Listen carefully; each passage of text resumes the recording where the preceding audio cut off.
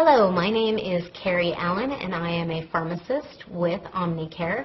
I'm here to present to you today part 2 of our 3-part series on Medication Pass Fundamentals. We have a lot of information on these slides and it's mainly for your reference, and a way for you to print them out is to look right above the screen. There's a little paperclip icon. You can click on that. Another little window will pop up and anything we have that is available for you to print out will be available. You can just click on it and you can print it right from your computer.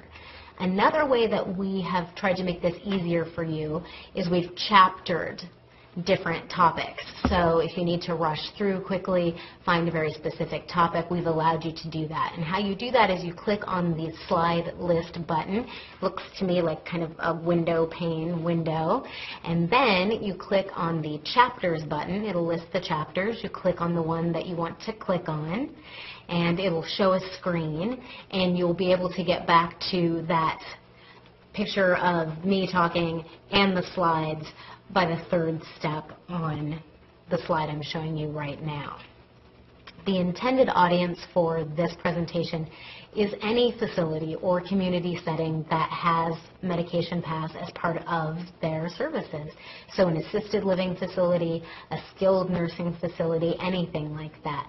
I will refer a fair amount to regulations and information from the State Operations Manual or skilled nursing facility regulations. However, you can get a great amount out of this as an assisted living facility or any other type of facility because these are the lowest minimum standards and they're common sense things that can help you reduce medication errors in any facility.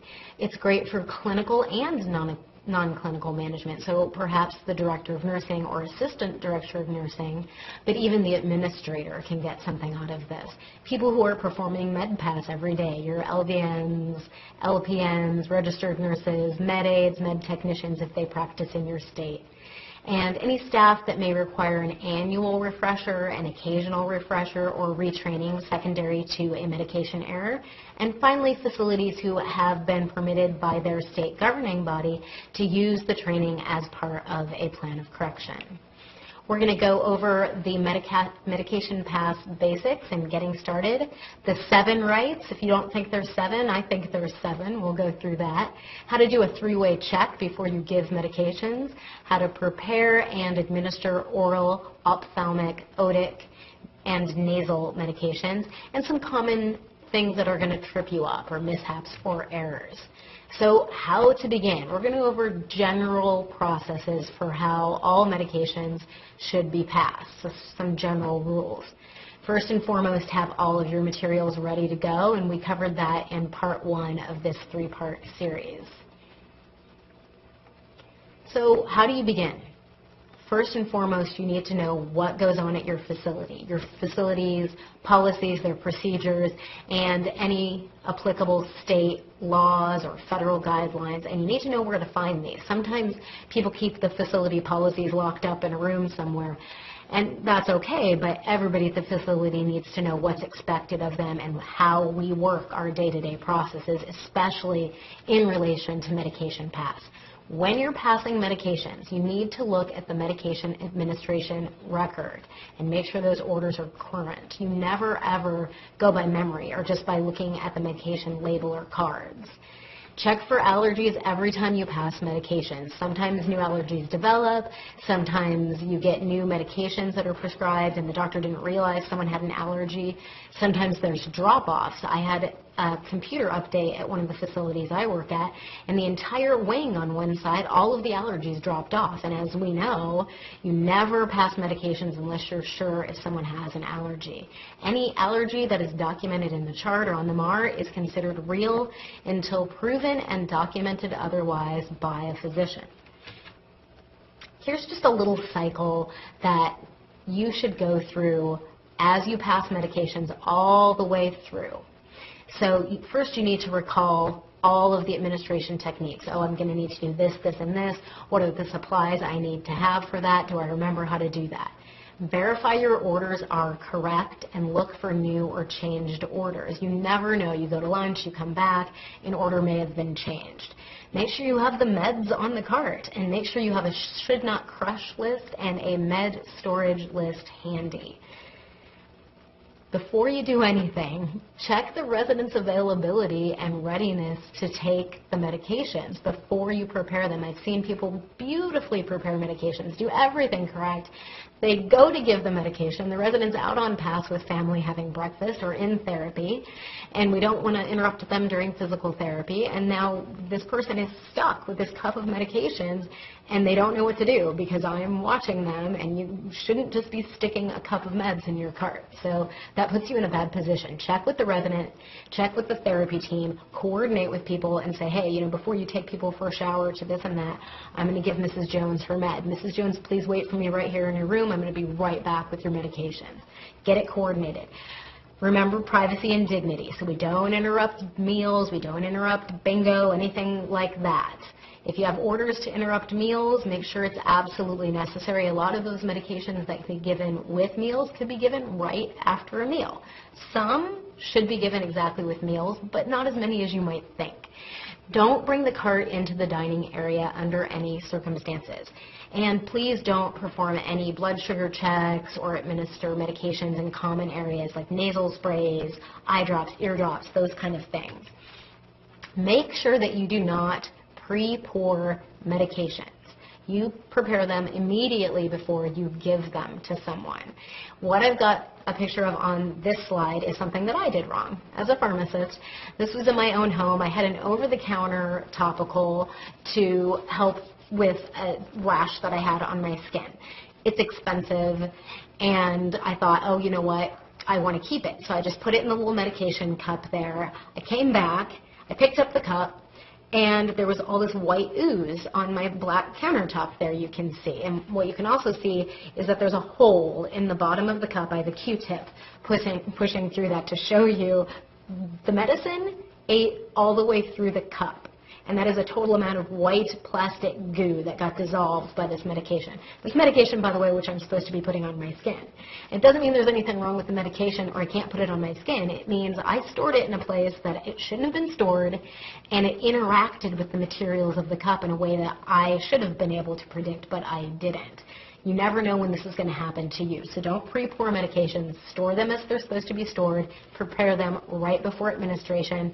That's going to help you make sure that nothing like this happens to you, but also that you don't make medication errors. Only administer medications that you have personally prepared yourself. No one else prepares your medications and then tells you to go give them. You prepare them yourself. It's the only way to do the proper checks. And we'll go into that in a minute. Only use medications specifically intended for the resident you are treating. No borrowing. Make sure you're looking at those doses, okay? There's a proper expiration date. They're not discolored. If you're going to waste a controlled substance, maybe it fell on the floor or the resident spit it out, it needs to be destroyed with another appropriate observer, and you both need to sign and document per your facility policies and state and federal laws. Wash your hands. I can't say that enough. With soap and water before you start any of your MedPass processes, and then after you've completed them as a whole. You again use soap and water. You also should wash your hands with soap and water or use hand sanitizer between residents as appropriate, and even during an individual MedPass if you contaminate things. Remember that hand sanitizer should be alcohol-based, and it should be allowed to dry after you use it. You're not going to just pump it out, have wet hands, and go do what you need to do. It needs to dry so that it's effective. It also does not kill the intestinal infection, Clostridium difficile. You might know it better as C. diff. You absolutely have to use contact precautions and use soap and water to kill that. And you don't want to spread that in the facility, and you sure don't want to get it yourself, let me tell you. Vital signs. We have to monitor things associated with medications, and typically you can use the ones within about an hour of the time that you're giving the medication, but that's not always true. So make sure that you're checking the specific manufacturer's recommendations, policies and procedures, those sort of things. Make sure you're monitoring things that make sense. If you're giving a food and if you're giving a foot medication, then you don't want to monitor probably if they're having high blood pressure in most cases. Those things don't correlate. Are these vitals in the desired range? If they're above or below this specific target, do you know what to do, and are you going to do it? Some medications require very specific monitoring. So, for example, digoxin requires an apical pulse versus the pulse you would take for other medications. If someone's on an anticoagulant like warfarin or maybe Lovenox, make sure you're always, every time you look at them, looking for signs and symptoms of bleeding. And more generally, is the resident behaving normally? If they're not, you've got to look for medications or illnesses or situations that could be causing these issues, and you have to address them. So, when you're going to prepare medication doses, there's something called a three-way check, and this varies from person to person how they exactly describe it, but this is generally speaking how it goes. You have a medication. It could be any medication. It could be a liquid, solid, whatever. I'm using a blister pack. You look at the resident's name on the blister pack. You compare it to your medication administration record, okay? You check the resident's name, the drug name, the dosage form, the strength, the concentration, the dose, the administration route, how often you're supposed to give it, the duration, especially if it's an antibiotic. If it's supposed to be given indefinitely, it needs to actually say indefinitely. Most of the time, it's 14 days, something like that, and the time it's supposed to be given. So if there's a discrepancy here right now, I stop. I can't do anything. I got to go check and take action. I should review the order in the chart, check with my supervisor, call the physician, call the pharmacy if needed, and don't give the medication until you know that order has been corrected and it's also corrected on the medication administration record. So if that's all right, I take the medication and I pop it, I prepare it. As I do that, I'm still making sure I've got the MAR, I've got the label, the medication looks right, it matches this, that's good. Number 3, before I put this medication back in the cart where it came from and before I give it to the resident, I check again. If I go to do it and for some reason I get that gut feeling, you know the gut feeling I'm talking about, and you think something's not right, you need to trust your gut, okay? It's not going to hurt you to check some more. Every time I have not trusted my gut, I have regretted it. How to begin, you enter the room and you prepare the residents. You have to identify yourself. You knock on the door, this is where they live, you've got to be polite, explain why you're there. Mrs. Jones, this is Carrie, I'm here to give you your medications. If the resident likes to hold the medications in their hands, some of them like to take the yellow pill first and count how many they have and make sure they have the 7 that they take in the morning, do them a favor. Wash their hand off before you let them put the medications in their hand. You don't know where their hand's been. Explain what the meds are, why you're giving them. Make sure the resident's correctly positioned. You don't want them to choke. And if you have to set anything down on a bedside table or anywhere in the facility, in that room, have paper towels, napkins, tissues handy. These will save you. You set the clean one down, you put the medication or the medication cup on it, and that is better. Remember the 7 rights. You've got the right person. You need to look at the picture. Hopefully they have a picture for you in the MAR. And you also need to verbally identify the person. So, looks like Mrs. Jones. Are they answering to Mrs. Jones? Sometimes they don't know if they're Mrs. Jones. And if they're new to you, you need to get someone else who knows Mrs. Jones to check with you. All right? If we're using pictures to identify people in the MAR, make sure that your facility updates them. People don't always look like they look on the picture from when they first got to the facility. All right? And, you know, you've got people with the same name in the same room, a lot of different people in the same room, lots of things to check to make sure you've got the right person, and that's super important. You may not think of this, but the right reason. If you're not giving the medication for the right reason, it's the wrong drug. And also, you're not going to know what to monitor and when. You're not going to know what's important about that medication. The right time. We talked about that a little bit in the first video. The right drug, if someone's got an allergy for it, it's not the right drug. Right dose, right route. And I bet you thought I was going to go right to the right documentation. But before you get out of that room and pick up your pen and touch your med cart and touch your MAR, you got to have clean hands. So wash your hands with soap and water preferably, and or you could use hand sanitizer. Now the right documentation. You document the medication was given after giving it, but before going on to the next person. You do not give all the medications that you give during your shift, and at the end of your shift, rush down and initial everything. That is a recipe for error. It's improper documentation. It could, in some cases, if you're not doing it right, be falsification of medical records. So you don't want to do that. You should always observe and document if the resident has any ill effects from the medications, and you need to report this, okay? Record the results of as-needed medications as well, especially with pain medications or medications for constipation. You don't want to wait until someone's got a fecal impaction. You need to monitor and make sure things that are supposed to be happening are happening. You document and communicate to the next shift if a response is still pending, and then it's up to them. They need to pick up the ball and document if something happens, if you give a PRN documentation. Now, related to this, not PRNs, but documentation in general, if you're in the middle of preparing meds and then you realize you're making a mistake, you're missing a dose, you don't stop with the missing dose. You prepare all the medications that are due at that time and the ones you've already prepared, you get those ready and you give them to the resident. Then you investigate, find out what happened, where the medication is, and get it, or you can ask someone else for assistance to help you investigate and get the medication to you.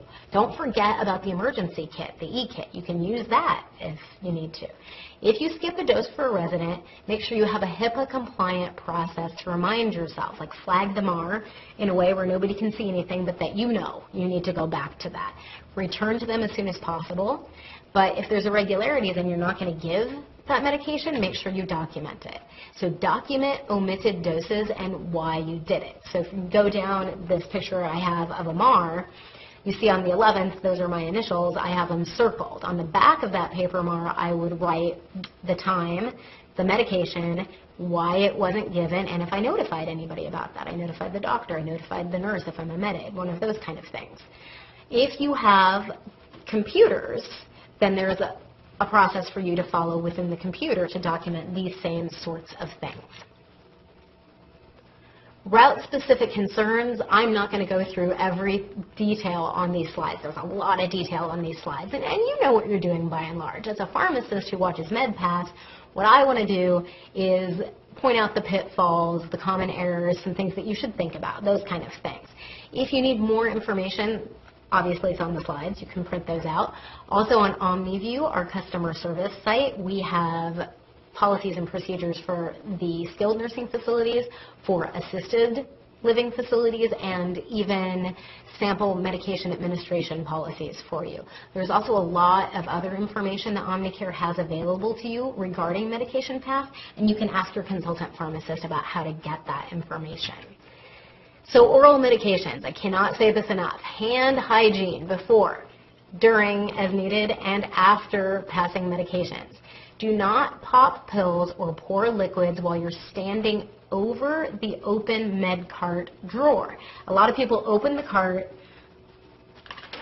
pull out the medications, have the cup, and then just start popping them right there. Well, this is a recipe for me to just start accidentally dropping meds in the med cart, and that's a problem.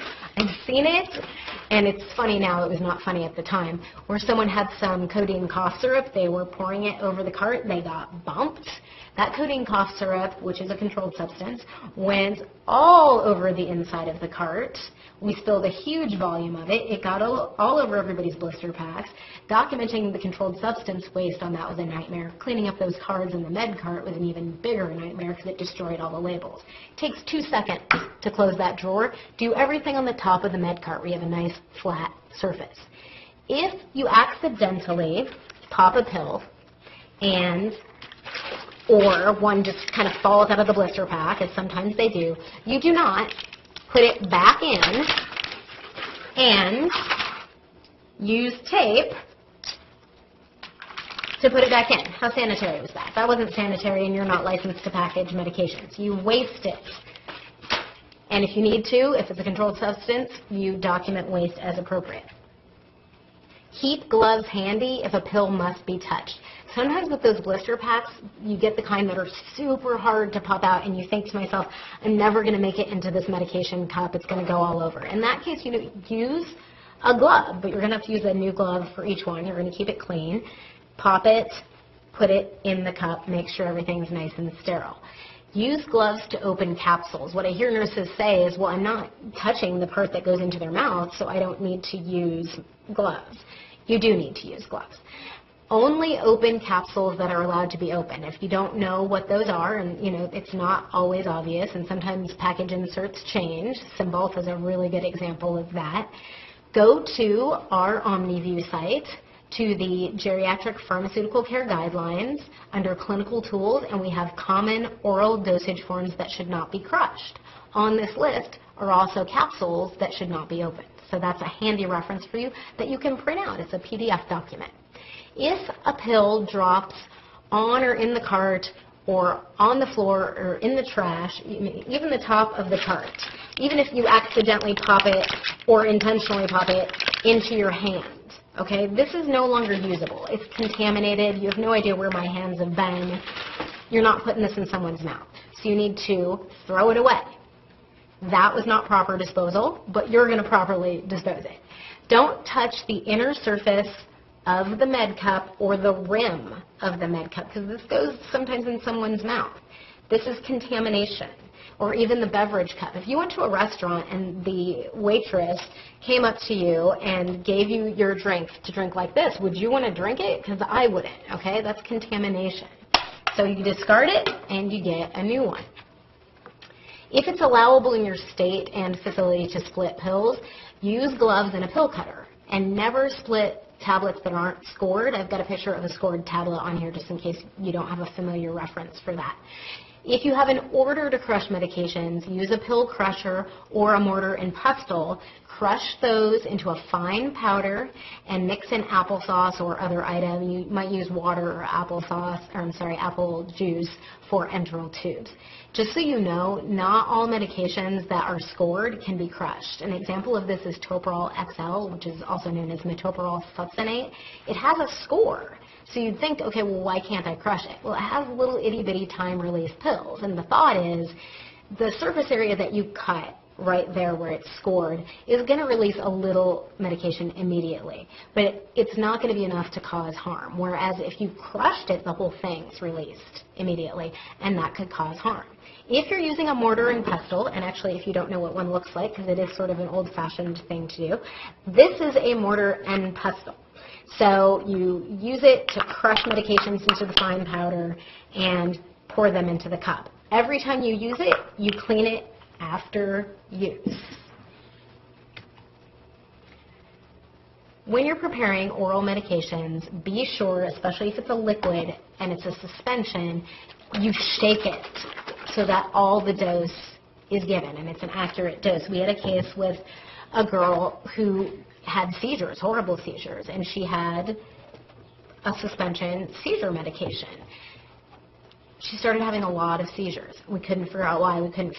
It turns out no one on any shift, nurses, med aides, med technicians, what have you, was really shaking the medication despite the fact that it had a shake sticker on it. And so she wasn't getting the medication. She was having seizures. This is a really terrible thing to have happen to you. Make sure that you pour the liquids into a graduated cup. And you may not be able to see this, but a graduated cup has the little measurements on it that tells you what you're pouring. You need to put it on a flat surface. You're not going to hold it up at eye level and pour your medication. It needs to be on a flat surface. You're going to look down at eye level and make sure that meniscus, that dip down, is right on the line where you want it to be, and that's the amount of medication you're going to give. Don't pour any excess liquid back into the bottle that's contaminated now. Discard it properly, okay? That's an important thing to know. You're going to pour the liquids with the label facing you. So if this were a pharmacy label, or even if it wasn't, the label faces me so that I know, this is part 2 of my double check, right? Or my triple check, I'm pouring the medication, and I know I'm pouring Maalox because I can see I'm pouring Maalox. Another reason is when I tip it back up, some solution may come down onto the bottle. I don't want it to go onto the label part that I read. And when you need to wipe this up, you probably have to use something damp. You're going to not contaminate the lid and the top. You're going to wipe down from the top and away from the label to keep it clean. That's how you do it. If you have thick liquids, you can dilute those with water. Some liquids absolutely have to be diluted with water for safety. A really good example is potassium liquid. Again, don't touch the rim or inside of a med cup or drinking glass as you're assisting residents. Do encourage water, but don't force them to take water by tipping up the cup or hurrying them along. Residents with COPD are going to take longer. They can't breathe as well. They can't coordinate this, but they still need the fluids in order for the medication to absorb well, in order for it to dissolve well, and because many of these people are dehydrated. You're going to have to watch the resident take the entire dose of the medication, even if it's Miralax, in 8 ounces of water. That might take a while, so your time management is going to come in here. Make sure all the meds are given. There's none sticking around in the cup. A really good way to make sure that nothing's stuck in the cup is after you crush a medication, you put the applesauce or whatever you're going to use pudding in the cup first. Then you put the powder on top of it and mix it, because it's hard to get the little powder granules out of the corner there. That can be a problem, okay? If the resident is vomiting, obviously we don't want to continue giving them medications. We need to report the issue to the physician, and maybe they're going to say, hey, give it by another route. Or maybe they're going to prescribe a medication to stop them from vomiting. And just as a note, this is another good reason why you give each medicine individually, so then you know, okay, they may have gotten part of this, they threw this up, they didn't touch this. When you're passing oral medications, there's some odd dosage forms out there. There's nitroglycerin spray, and you can put that on the tongue or under the tongue. There's buccal tablets, so those go in the cheeks, either up here or down there. Orally disintegrating tablets, you put them on the tongue, and you allow them to dissolve before the person swallows them. And with these buccal, sublingual, oral disintegrating tablets, we don't cut them, we don't chew them, and we don't crush them, and generally we don't swallow them whole. Some common errors, and this little guy, if you haven't seen him in any of the other presentations we've done, is a little guy getting tripped up over common errors. If you need to skip through this presentation and just figure out the common errors associated with each way to pass medications, you just look for this guy. He's there for you. So with oral medications, if you leave a lot of crushed medication particles in the cup, you're not giving the whole dose, so that's an error. If you're crushing a should not crush medication without a physician's order. If you're failing to position the resident so that they don't choke. And, of course, if you're failing to demonstrate proper infection control techniques. Some other popular errors are omission of doses, and you're more likely to do an omission of dose if you do the thing I told you not to do with documentation, whereby you wait to the end of your shift and you just sign off that you gave all the doses.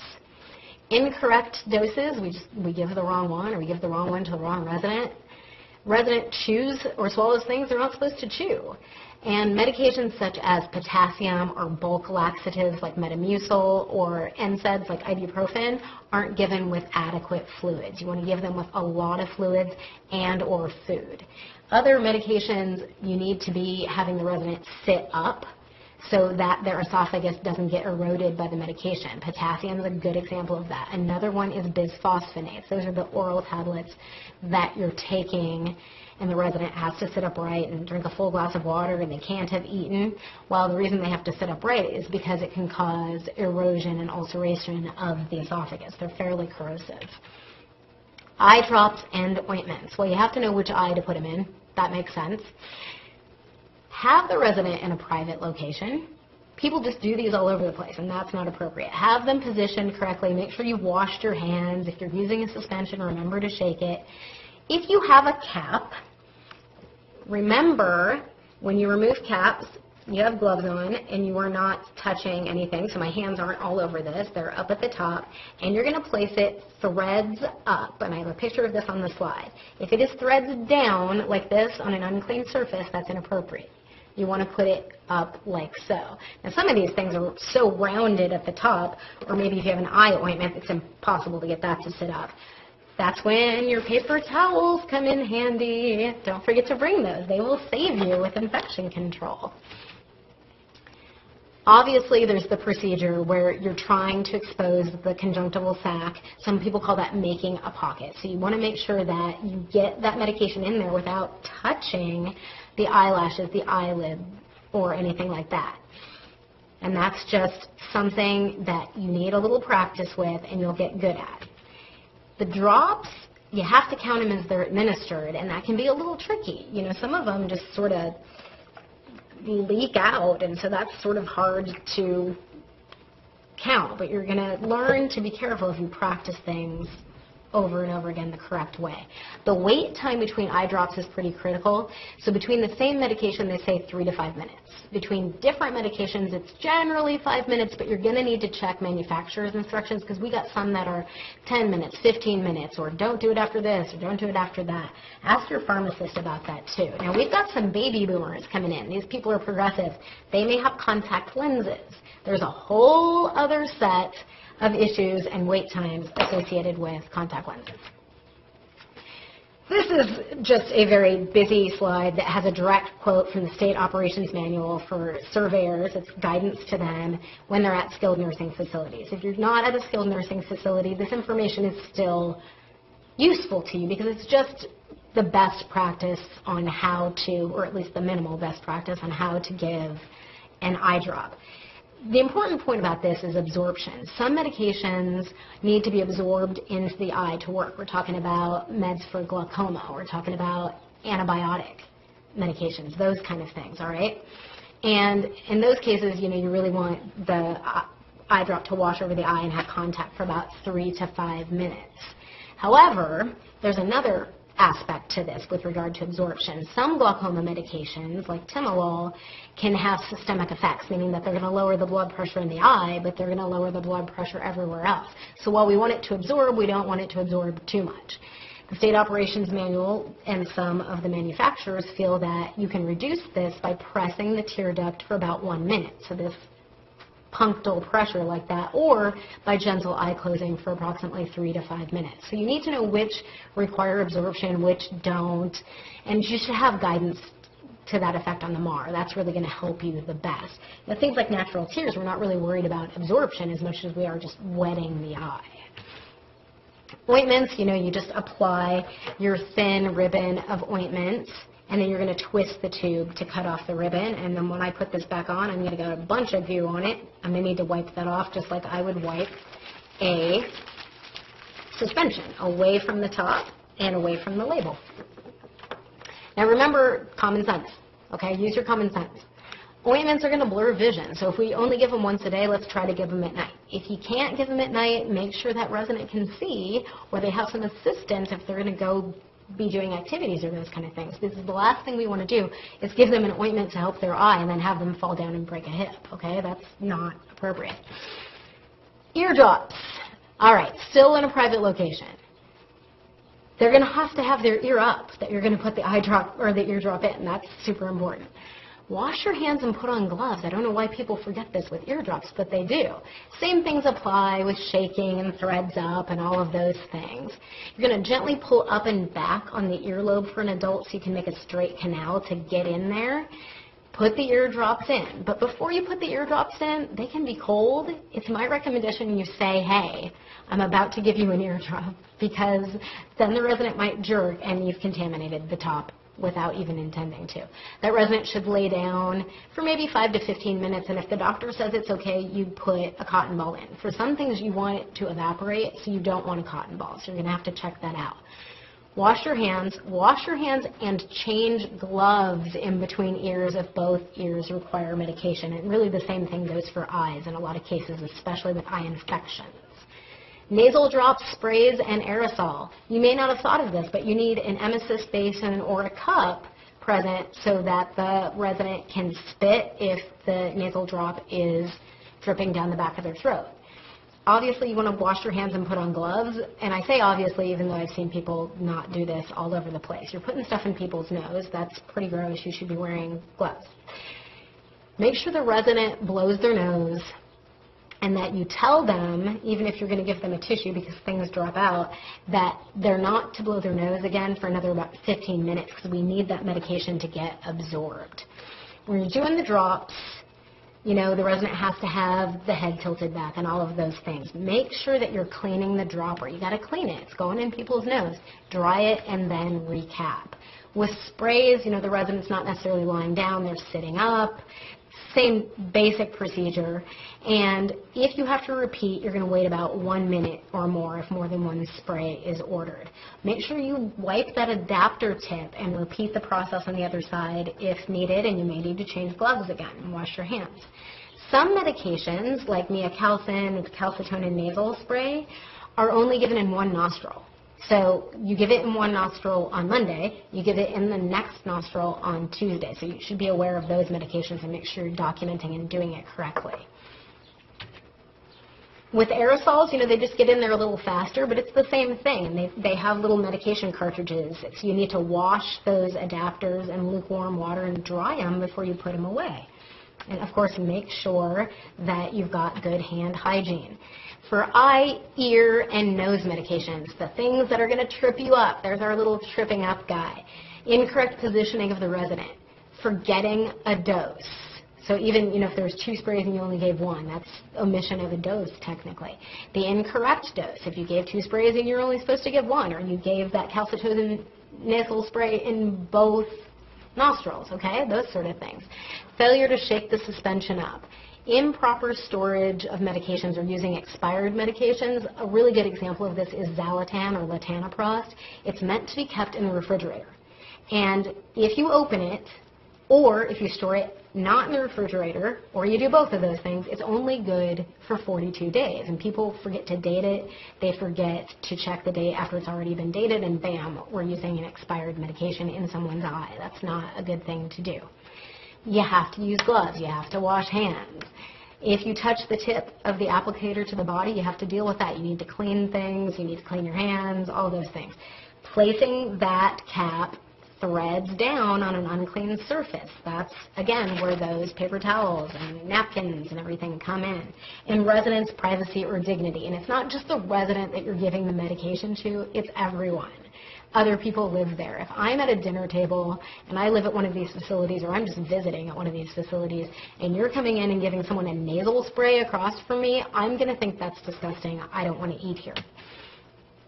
As mentioned in part 1 of this 3-part series, it's recommended that clinical management consistently review MedPass techniques with current and new staff themselves as part of an internal quality assurance measure. You keep it internal, you all review it amongst yourselves, and this helps you ensure competency.